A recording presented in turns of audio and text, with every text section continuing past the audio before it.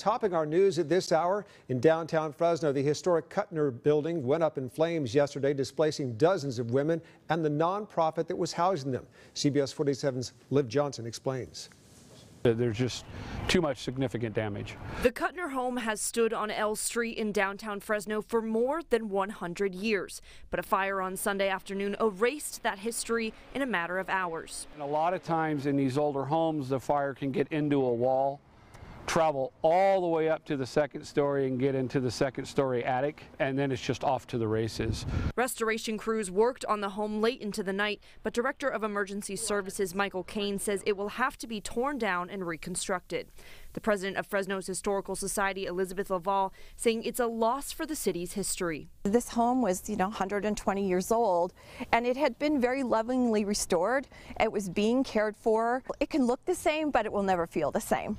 A loss, Laval says, is magnified by what the home was being used for. It was housing a dozen women recovering from addiction through the Lighthouse Recovery Program. It was actually a home that was being restored and used for a good cause. Kane says once the insurance details are worked out, the restoration company will rebuild the home to look as similar as possible with updated safety standards and hopefully a more functional space for the Lighthouse Recovery Program. The positive to this negative is that you took an older house and made it a recovery center, and hopefully that we can build you a recovery center that looks like a house.